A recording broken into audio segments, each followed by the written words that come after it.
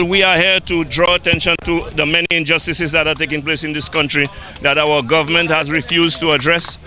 UWP supporters adorned in orange clothing staged a mini protest at the government buildings to demonstrate their displeasure with the SLP administration's policies. The orange protest took a new turn Monday with the delivery of a letter to the office of the Prime Minister. We have in the past appealed to the government to no avail. We have written to the government to no avail. Today, I delivered a letter to the Prime Minister's office, appealing once again to the Prime Minister that something be done. And when I talk about the injustices, I'm talking about the 2.5% that was deceitfully imposed upon St. Lucians in the guise of a levy for health and security. Two of the areas that has never been worse than it is now. We are bringing his attention to the injustices that are taking place in the health sector, which was described by the St. Lucia Medical and Dental Association as the worst that it has ever been. We are protesting against the high cost of living. We are protesting against the high cost of gasoline at a time when the price of gas on the international market has gone down to at least $70 per barrel, and we have gas at $16.50.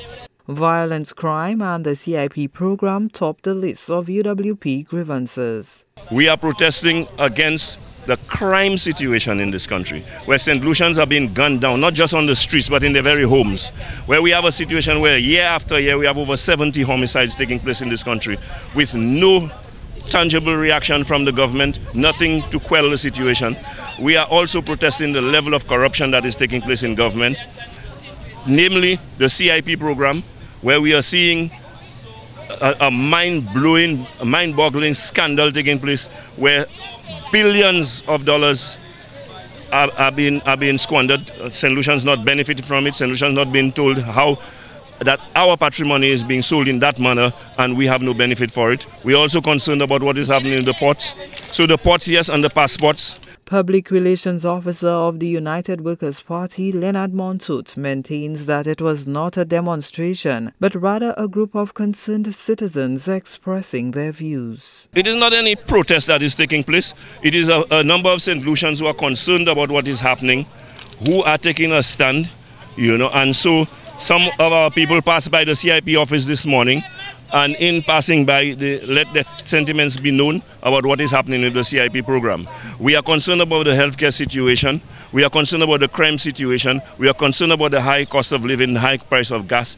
And so we have to let our feelings be heard, and let the government know that enough is enough, and we will not continue to stay idly by and allow it to continue. Prime Minister Philip J. Pierre, reacting to the UWP, declined to make any more pronouncements on the CIP. I have a lot of things to do.